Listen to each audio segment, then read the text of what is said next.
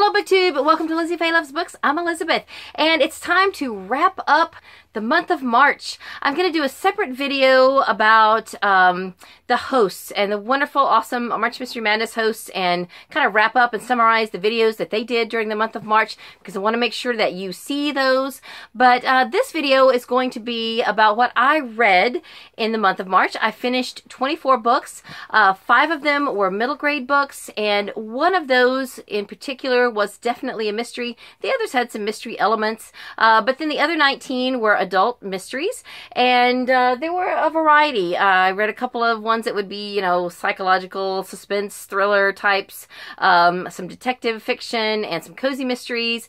So I did a video on Friday, March 30th, and I said that I was still trying to finish 6 books. I did finish 5 of those. One of them I had barely started, and so I didn't get to it. I'm reading it now. So I will try to give you another sentence or two about those last 5 books. But right now I have kind of grouped them into categories. So let me start with the middle grade books that I read that would count for middle grade March. I didn't specifically do the challenges. I don't even have the challenges written down. It's possible that some of these would have met the challenges, because I know for sure that The Girl Who Drank the Moon was their group read, and it's an award winner, so I know that met one of the challenges. I mainly read this because it's one of our Sunshine State books for this year, and because it's a Newbery winner. I had had it on my TBR for a while. It was fantastic. I really enjoyed it. Then all of these but one are Sunshine State books. I had to finish reading them at the beginning of the month for Book Bowl at our middle school, and I got all that I needed to read but one, so I'm reading it this month. But these are the ones I read. So this is the one that is an actual mystery. I definitely want to read more of this. It's by James Ponti, called Framed. It is a T.O.A.S.T mystery.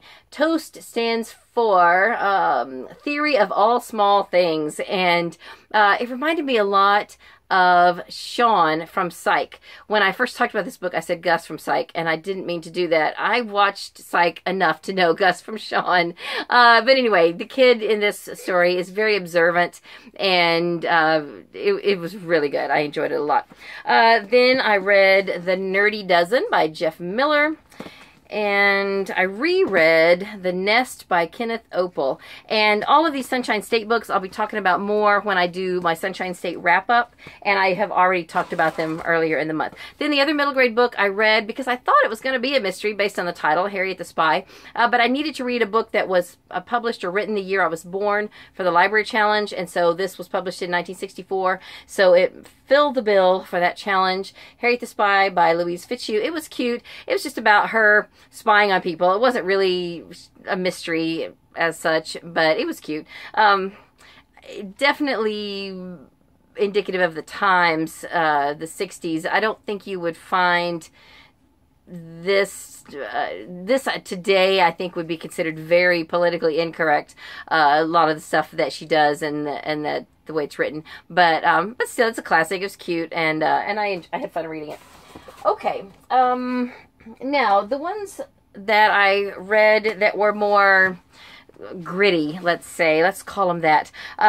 This met the challenge for a new book, even though it's been on my TBR for a long time. I picked this copy up brand new at Dollar General just before March. It is Defending Jacob by William Landay. It was a book club book at my local library book club several years ago, and I never got it read, and I always wanted to. I'm glad I did. I talked about it earlier in the month. I didn't love it, but it was okay.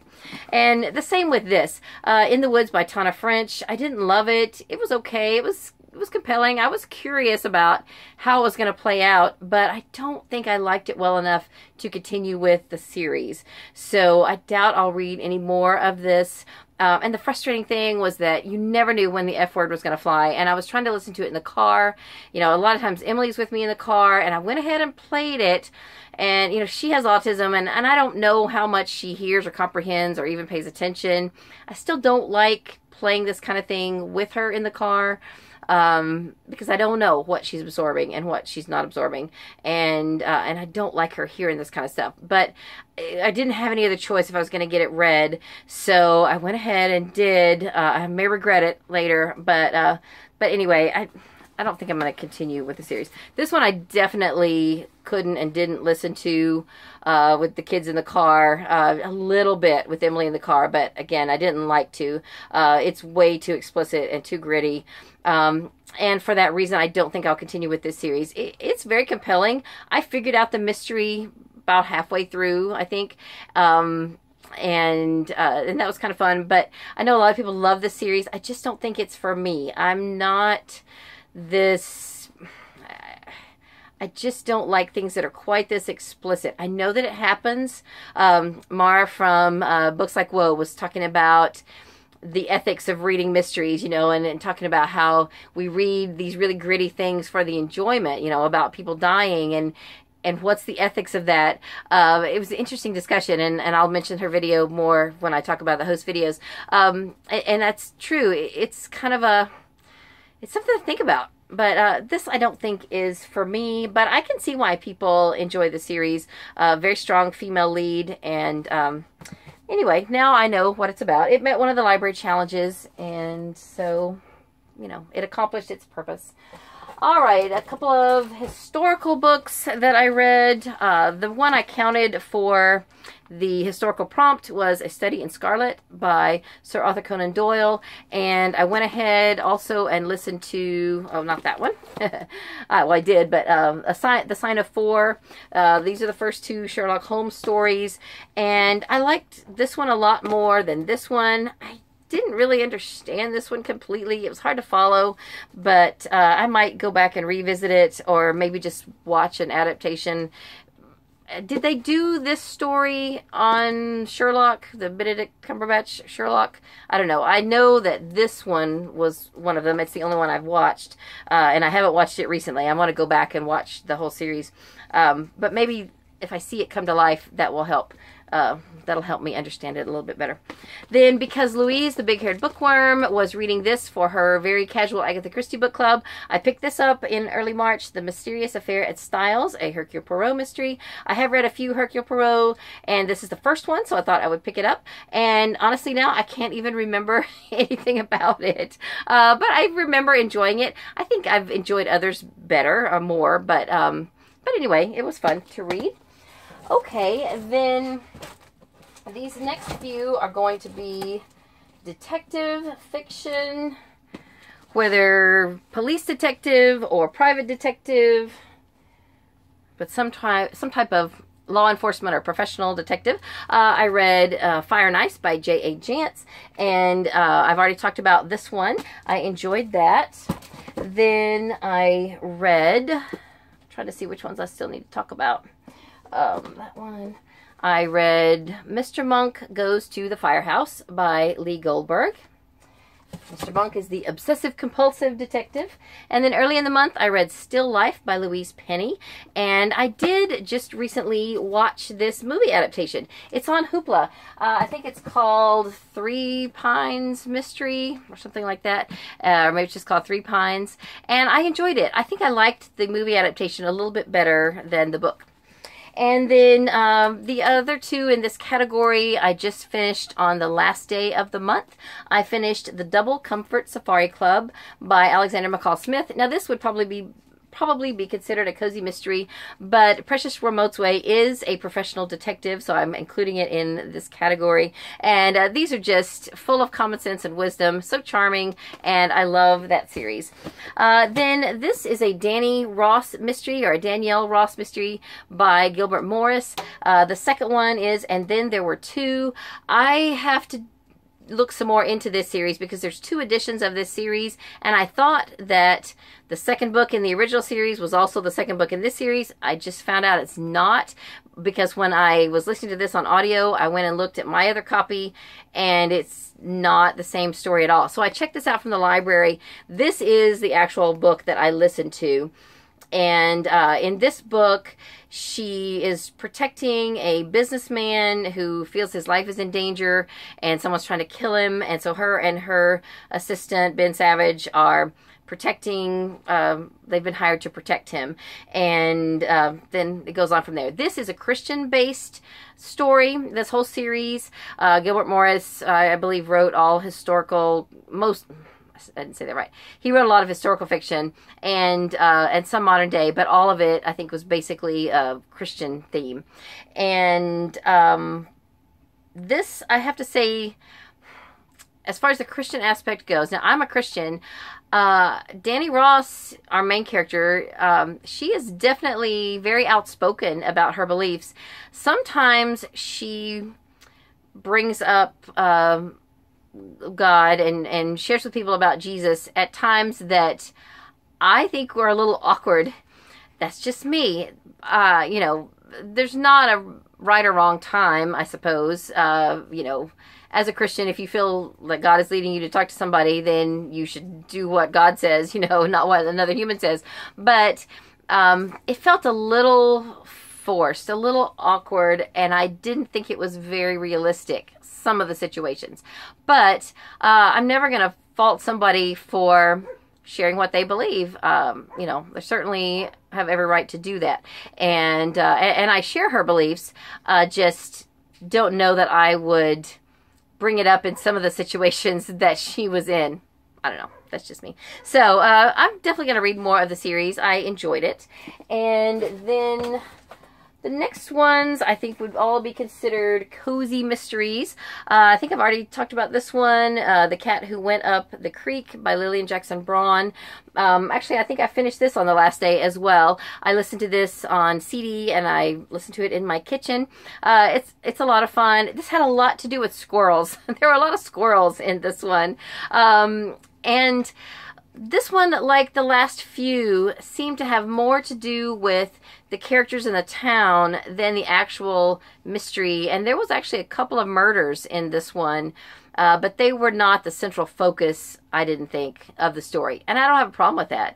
I like this community, and I like the banter between the characters. I enjoy the cats. So so that was totally fine. But if you're looking for just a straight out murder mystery, then the last few of this series, at least that I've read, I think this is number 23, have just been more focused on the story and not necessarily the actual mystery. Then I read another Christian-based book, and again, this is not a murder mystery.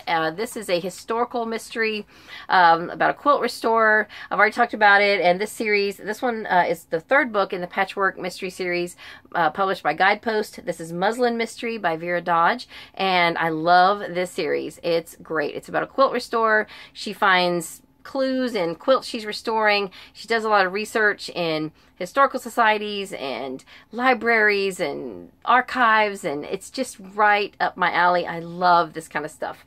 Then I have several other cozy mysteries. I don't think any of those last ones I mentioned were for challenges. Actually, yes, I didn't mention. This was for the borrowed challenge because I borrowed both the CDs and the print book from the library.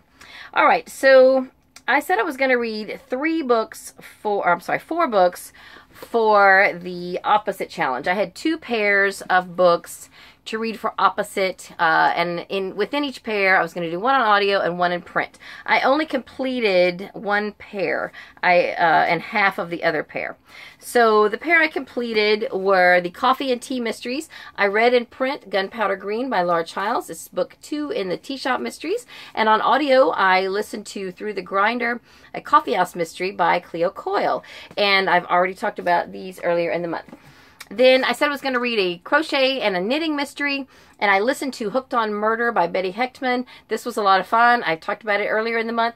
And I said I was going to read in print Skein of the Crime by Maggie Sefton, and I didn't get it done. I barely got it started, and even now I am only on page 56. So I've still got quite a bit of it to read. I've just had a hard time focusing on print reading lately, but I have already listened to at least two full audiobooks in the month of April, but I'm just having a hard time focusing on print books. I don't know why. Okay, then 2 more. Another fiber or yarn themed mystery, Last Wool and Testament, a haunted yarn shop mystery by Molly McRae. This was a lot more fun than I thought it was going to be. I don't usually read paranormal stuff, but this was really good. I enjoyed it. Can't wait to read more. And then I read, for our library challenge, I had to read a book by a celebrity. So one of you told me about these Eileen Davidson cozy mysteries, soap opera mysteries. This one was called Death in Daytime, and I really enjoyed it. It's a little bit sassier than some cozy mysteries, a little more language and stuff going on, but it was very much like a soap opera, the story. So I thought it was a lot of fun. And I'm definitely going to read more in that series. So I think that's it, except for the one ebook that I read. And I have it pulled up here. I read a Christian-themed book, a cozy mystery, called Starboard Secrets by Hope Callahan. This is the first book in the cruise ship cozy mystery series. And you can see here that our main character, see her white hair, she is a 60-something-year-old woman who has just taken a job on a cruise ship as an assistant cruise director. And she has, you know, her kids are grown, her husband has left her, and she just on a whim decides to take this job. She is a Christian. The Christian part of this is very low-key. There's just times when she gets herself in situations and she says a little prayer, and that's about it as far as that goes.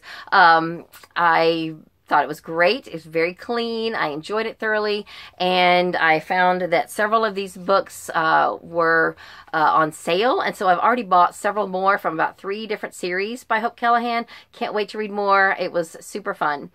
And I think that's all 24 books that I read in the month of March. So the stats, 18 of them were audio, 5 were in print, and then that does not include the one on my Kindle, the ebook. 19 of them were adult books, and 5 of them were middle grade books.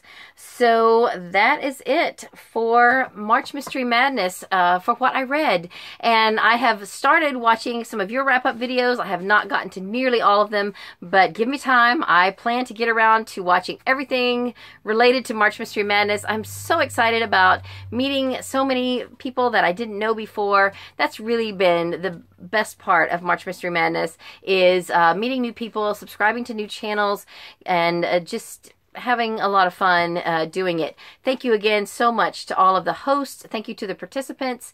And I hope to see you all back next year for year 4 of March Mystery Madness. So that's all I have for this video. I hope you are having a great day. Read a good book, and God bless you.